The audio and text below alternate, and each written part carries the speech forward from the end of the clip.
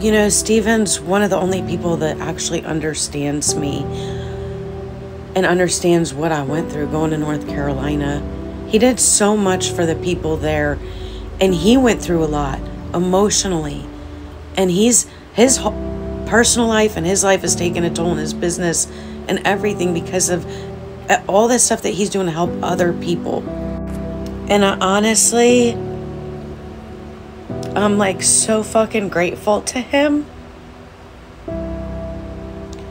And it pisses me off that like Emily and them and Barbecue and their rich friends all over there sitting there talking about how selfish I am. Because I'm upset that Barbecue didn't take time to raise awareness about North Carolina on her platform. In fact, none of them really did. They didn't make it a thing. They didn't do anything with it. They didn't support me and rally behind me like I have always rallied behind them. When we went to North Carolina, I didn't even think to ask my fiance if it was something we could do. I obligated him to go. I didn't ask his family how it might affect them. And it did affect them. Things like, I didn't know our trailer needed new tires. I didn't think about the fact that my fiance had just quit his job so that he could help me with the business. And we had no real steady income coming in. I didn't think about any of these things. All I thought about was going to help the people in North Carolina. I didn't think about the fact that there was a hurricane coming to my own state, or how I might be affected when I come back.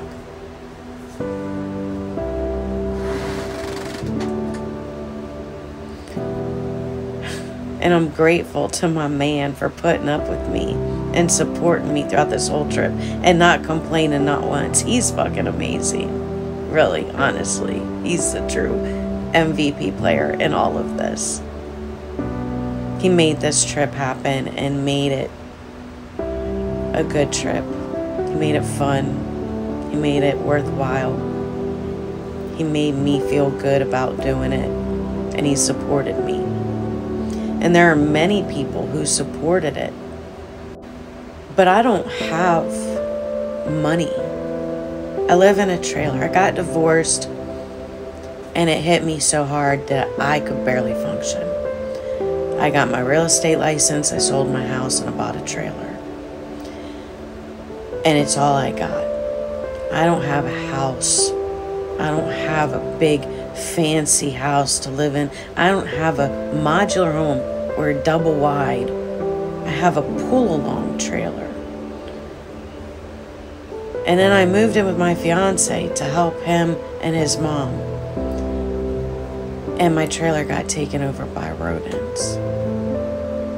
And so now we're recovering the trailer, and we had to go through a lot of work to fix it and get it where it needs to be livable again so that we can live in it. We were neglecting it because we were taking care of Mama's house because Mama lost her twin sister, and she's emotionally grieving and dealing with other things that she shouldn't have to worry about, the house and the things that need to be fixed up around the house and the problems that you have when you own a house. All the reasons I didn't want to own a house and why I sold it and bought my trailer, because I was tired of the upkeep and the problems and the issues when I got divorced, and it was just me and single, and my AC broke and my pool pump broke and my lawnmower broke and everything was falling apart on me, and I didn't want to deal with it. I was like, fuck it, I'm selling my house, I'm buying a trailer. And I took some time off of work to recover mentally. And then I meet Mike, who's fucking amazing. Who's amazing. But we ain't got money. We decided to do the rich dad, poor dad plan. And gave up my real estate career so that I could help build this laser business and a tattoo shop. A dream that I've had my whole life, to have my own tattoo shop. And we have our wood burning business. And it's doing good. But it's slow rollings. It takes time to build a business. These ladies have done it. They've built their business. They got their brand. They're making money. Good for them. I'm inspired by that. That's why I follow them. I love boss babes. But then I make a video calling them boss babes because they're out there being flashy with their money and they take it as an insult. And then Barbecue gets on her platform and bashes me for 2 hours because I dared to call her boss babe and comment about their fancy clothes and how it was cute what they were wearing and what they were doing. But they took offense to it because they don't want people knowing that they got money. Why? Because they're out there begging for money. Well, you can't be begging for money and flashing money like at the same time. I don't have my nails done. I didn't take money and go get my nails done. I didn't take money and get my hairs did. This is something I did myself. I don't have fresh highlights. I don't have nails. I'm not taking people's GoFundMe money and using it for shit like that. Come back to work. I work at the flea market. Come back to work and the flea market's closed. I was expecting to come back. I was like, I could take a week off. I can't take a whole fucking month off. I come back, we got hit by a hurricane. Couldn't work for 2 more weeks. I'd already taken a week off.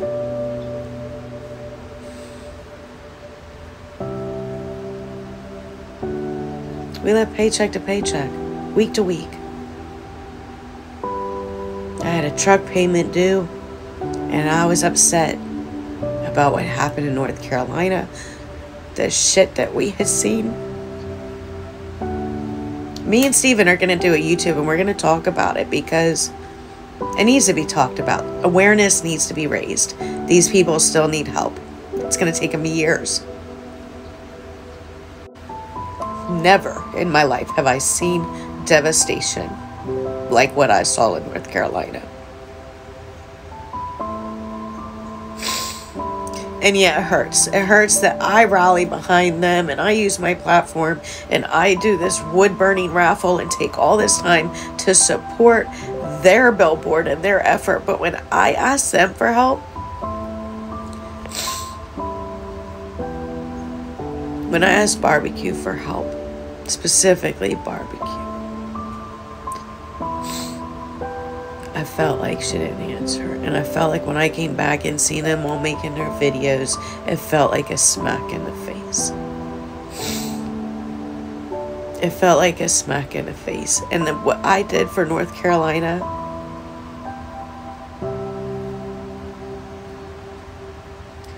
it was great. But we could have done so much better. And they still need so much more help. And I'm frustrated. I'm frustrated. Because $22,000 was spent out of spite for billboards 7 months after Sebastian Rogers went missing. But they can't even get on their platforms and do lives with me and rally me to help me raise money for North Carolina. I looked up to these people. I really did. I really thought that they were good people. And now we're seeing the true colors shine. But I'm the selfish one.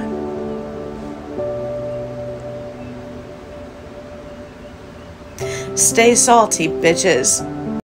You know, Steven's one of the only people that actually understands me and understands what I went through going to North Carolina.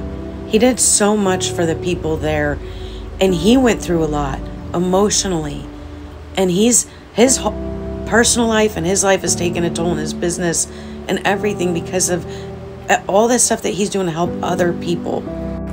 And honestly, I'm like so fucking grateful to him. And it pisses me off that like Emily and them and Barbecue and their rich friends all over there sitting there talking about how selfish I am. Because I'm upset that Barbecue didn't take time to raise awareness about North Carolina on her platform. In fact, none of them really did. They didn't make it a thing. They didn't do anything with it. They didn't support me and rally behind me like I have always rallied behind them. when we went to North Carolina, I didn't even think to ask my fiance if it was something we could do.